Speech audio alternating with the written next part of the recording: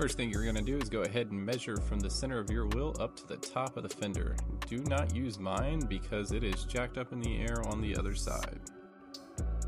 Go ahead and remove the small nut down there on the left hand side. Hold the stud on the right hand side as you remove it. It is critical or else it will just sit there and spin. Next step is to loosen your upper sway bar end link, which you can see my 034 here right now. The hub assembly is at full droop, so it looks kind of weird, but basically loosen that, make sure and get it ready. If you want, you can go ahead and pull the entire end link if you're replacing that. Next thing that you're gonna do is loosen these two, because if you don't get those out, you do not want to continue on with this job. Be very careful getting these out, use the appropriate tools. You should just be able to get this one out, honestly, without much hassle, in my opinion. I had 84,000 miles, but I know everybody's car is different. This is a northern car, so it definitely, I thought, would give more issues than it did. Getting this right upper control arm out for me was the tough issue. Next thing you're gonna do is loosen those. I believe they're 16 millimeters with an offset box wrench. That should make your life a little bit easier there, as you can tell. It looks pretty now. And then once you have those two loose, the upper control arms are almost ready. So now you've got the two bolts loose at the top there, right? You've got your pinch bolt out. So now you're gonna support the hub assembly with your jack, and then you're gonna pull this bolt completely out. That's gonna leave the air assembly loose. Now that you've got the hub assembly loose, that means this bolt should be completely out. This arm right here should be completely loose, and this whole thing should be coming out of the top if those 4 nuts are loose, right? You should feel it wiggle. Now you can pull the nuts on the top side and then pull those bolts. I suggest you use the tool first to knock the studs out.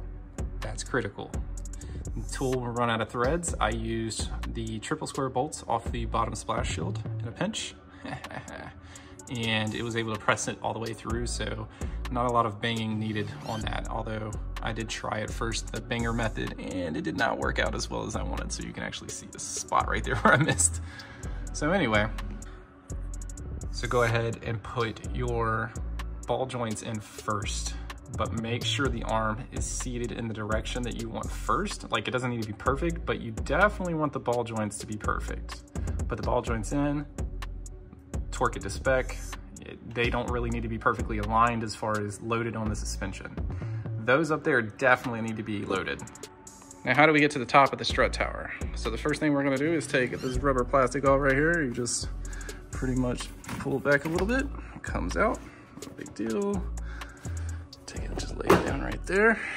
All right, and now this seems really stupid, but you kind of just lift up and pull straight back, right?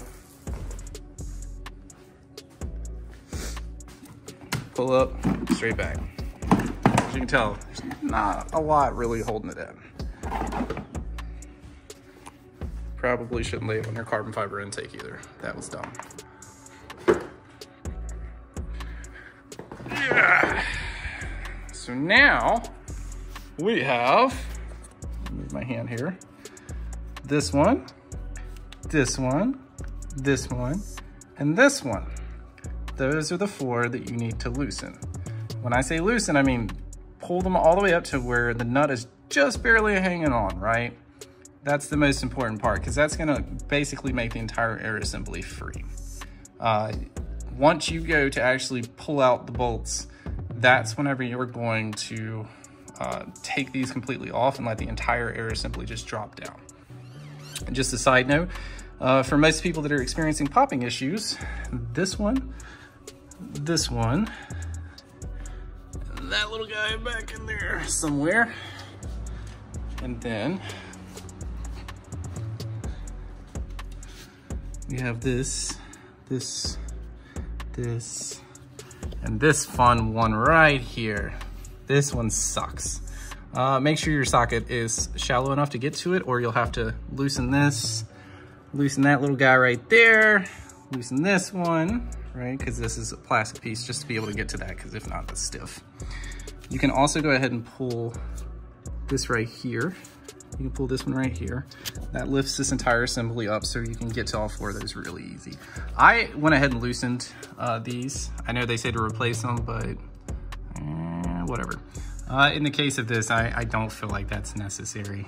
These, yes, you do want to replace these after you use them, because whenever you torque them, they do lock into place. These just feel like you can unga-dung on them and be good to go. So this is the panel right here. Use a plastic pry bar to get this off, right? I don't know if I can pull mine straight up, but have fun. It may still be loose. May not be. Anyway, you'll see if you pull these panels off on both sides, you have a straight down view to see the upper control arm. And what I mean is that's where you route your strap through to hold it up. Also, when you're seating your ball joints, it's very much easier to hit an extension with a piece of wood on top of these through this hole if you have one long enough, without having to beat the shit out of the top of your upper control arms, or, you know, even worse, just sit here and do this. Because that's not fun, right? You want to be able to just like, bam, bam, bam, it goes in. Go ahead and now put this bolt and nut back through, but do not tighten it yet.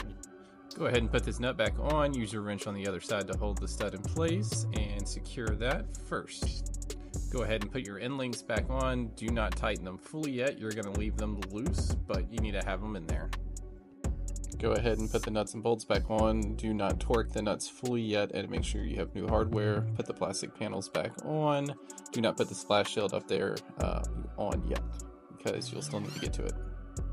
Using the distance that you measured from here all the way up to the fender, you're now going to take your jack and load the suspension that matches the distance before you tighten anything. Now that it's loaded, go ahead and tighten everything to spec. It'll be in the YouTube description. At this point, you should have everything tightened back up, torqued to spec. You should be able to put your splash shield back on and enjoy your new upper control arms. I don't have any more footage of this area because we've run into a bit of rain, and so I just want to go ahead and get this video out. We have a GoPro and a drone on the way, in addition to some more goodies to help us record, so the next video will be even better. Thank you for liking, and thank you for subscribing. If you have any questions, feel free to ask in the comments and I will respond.